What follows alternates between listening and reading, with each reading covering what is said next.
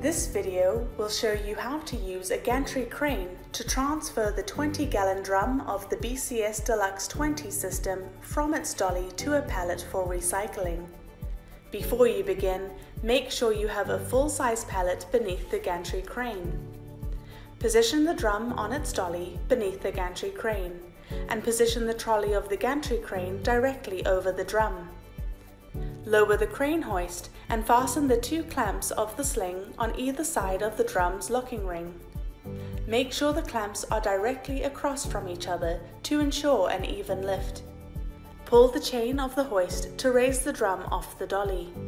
Once adequately raised, move the dolly out of the way and position the drum over the far corner of the pallet. Pull the other chain of the hoist to lower the drum onto the pallet.